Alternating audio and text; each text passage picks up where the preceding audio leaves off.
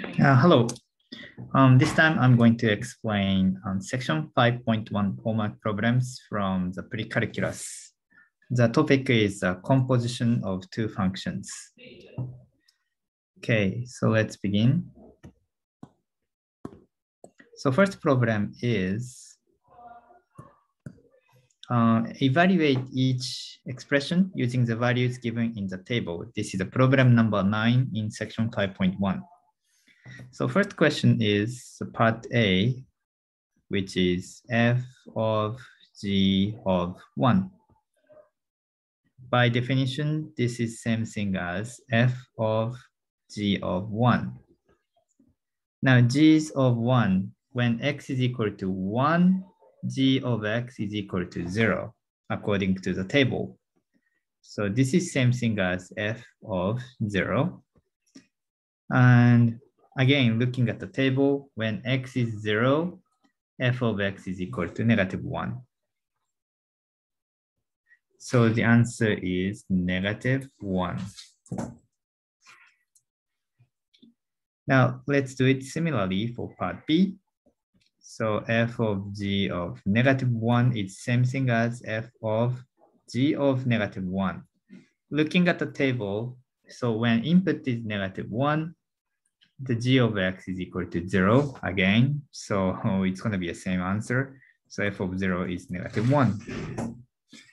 Oops, sorry. So this is again, it's going to be -1. Now,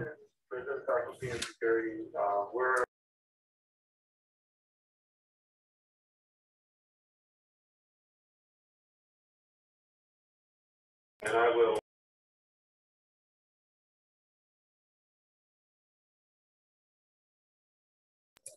Thank you, Kurt. Read you radically. okay, so part C is g of f of -1. So part C and B kind of indicate the composition of two functions is not commutative, which means that if the order is changed, the answer is different. So it's going to be g of f of -1. Now, first of all, look at the x. When x is -1, f of x is equal to -2 according to the table. So it's going to be g of -2. Now, again, when x is -2, g of x is equal to 3. So the answer is 3. So likewise, you can just solve the others like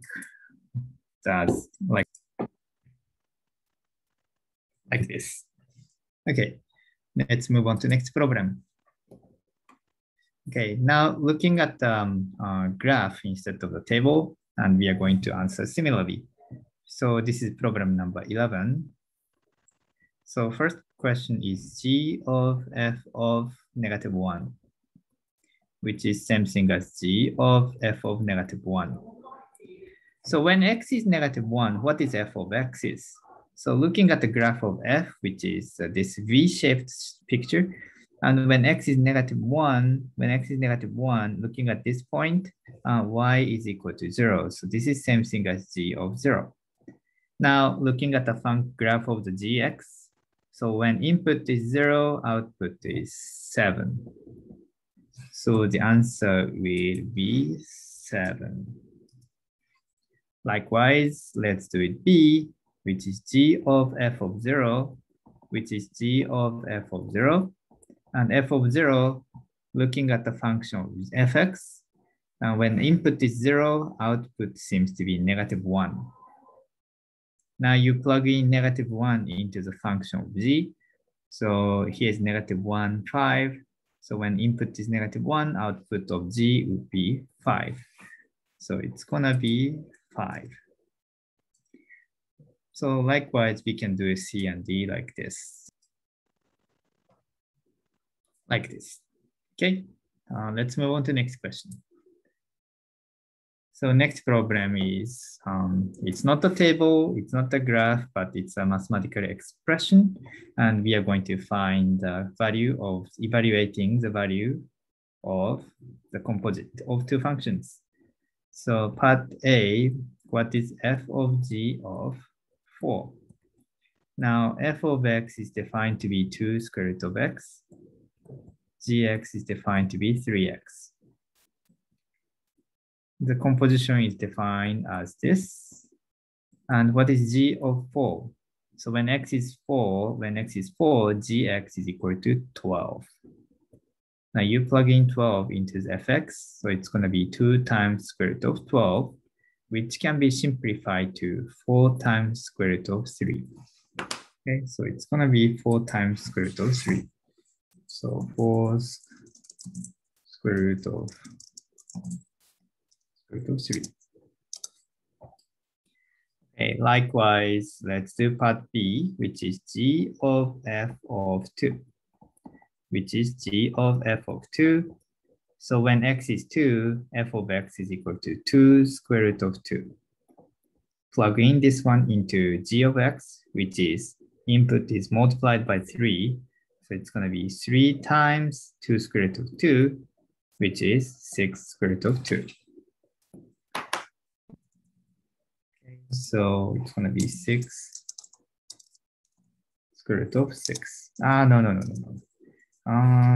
6 square root of 2.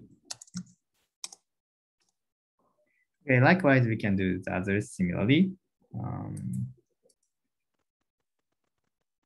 So just like this. Okay, move on to next question. Number 19. So it's a similar question, but a bit more complicated expression, but the idea is the same. So let's say f of x is equal to, this is number 19. F of x is absolute value of x, whereas g of x is a rational expression, 9 over x squared plus 3. So part A, f of g of 4 is equal to f of g of 4, which is f of 9 over 4 squared plus 3, which is 19. So it's going to be absolute value of 9 over 19, which is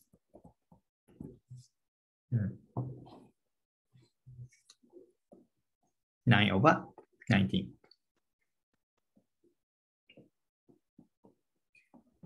Now g of f of 2,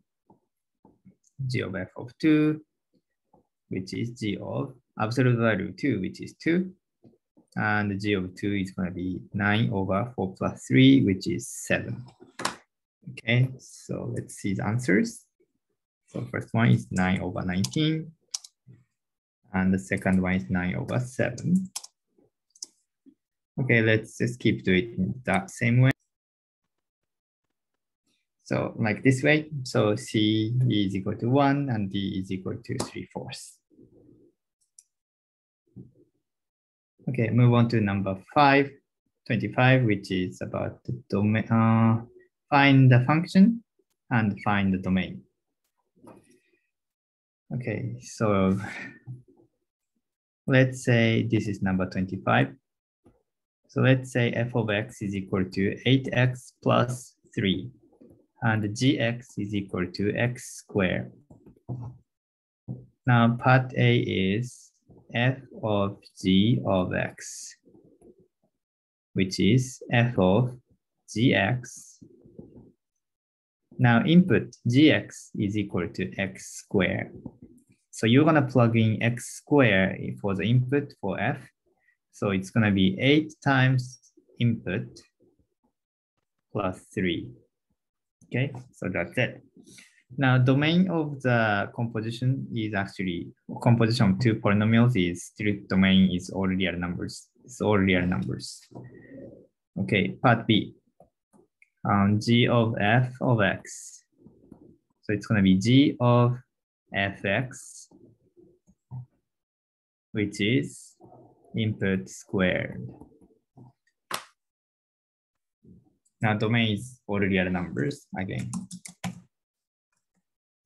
So it's going to be like this for the first one. Now, domain is all real numbers. G of f of x is 8x plus 3 squared. You don't need to expand it. Oh, wait. Do we have to expand it? What was it? The program doesn't say we had to expand it, but let's expand this one because Pearson seems not liking the factored form for some reason. So it's gonna be like this. Terrible. Now domain is all real numbers. Again, it's for composition of polynomials, domain is every real number. Okay, next is f. We just do it similarly.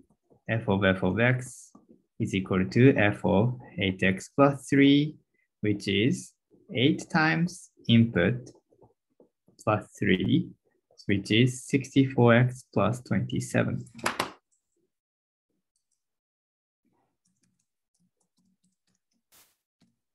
Okay, now domain for composition of two polynomials is still all real numbers. Nothing to worry about the domain. Finally, the composition of g of x with g of x, which is g of x squared. So it's going to be input squared. So it is x to the power fourth. X to the power fourth. Now the domain is, again, all real numbers. Okay, now this is a harder one. So number 29. So now you have two rational functions. Part A. So composition of two functions which are all rational. So it's going to be f of gx. Gx is 1 over x. So f of whatever is 2 over input minus 9. Multiply top and bottom of the fraction by x. Right, multiply top and bottom by x. Distribute, you're gonna get 2x over 1 minus 9x. Now domain is basically any real number that can be put into gx. So anything is okay except 0.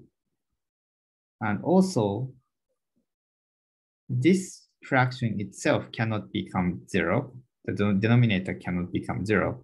So x cannot be equal to 1 over 9 as well. Okay, so it's going to be 2x over 1 minus 9x.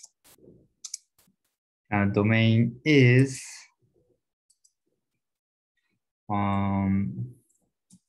x is less than 0 or 0 through 1 over 9 or greater than 1 over 9. Oh, didn't work.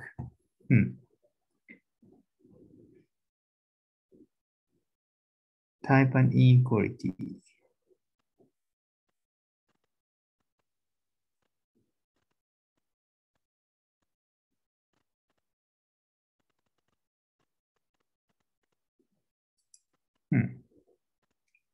I'm not sure how to write down the answer. Let me see.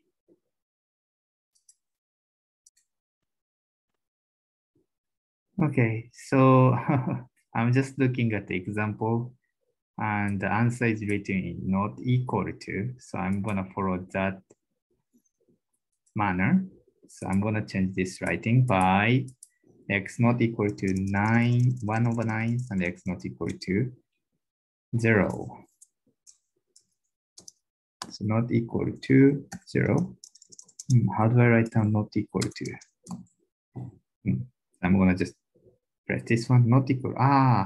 Okay. Okay, so that's x is not equal to 0, x not equal to 1 over 9. Okay, good. Okay, part B. So g of f of x, which is g of fx, which is 2 over x minus 9.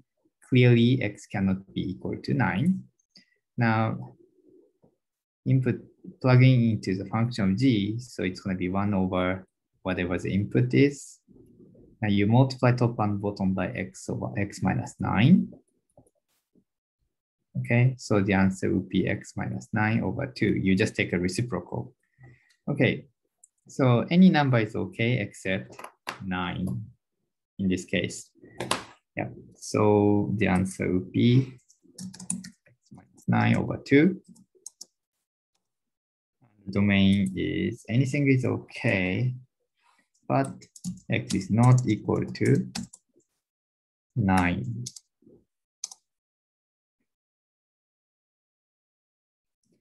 So part C, similarly, so f of x. So it's going to be f of fx, which is 2 over input minus 9. Multiply top and bottom by x minus 9, you're going to get 2 times x minus 9 on the top, 2 minus 9 times x minus 9 on the bottom. So that's reduced to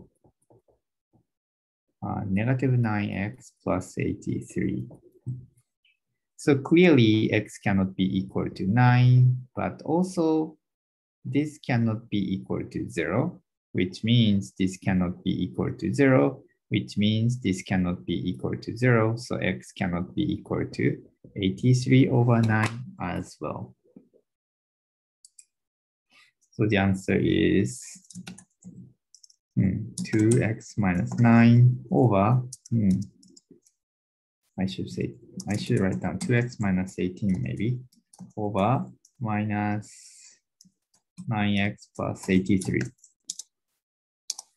Okay, and the domain is anything is okay except x is not equal to 9 and x is not equal to 83 over 9. Well, finally, g of x, well, after you do the computation, it's going to be just x for any x except 0.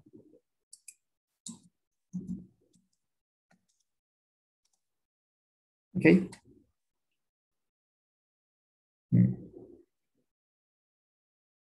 Okay, so that's complete explanation for homework section 5.1.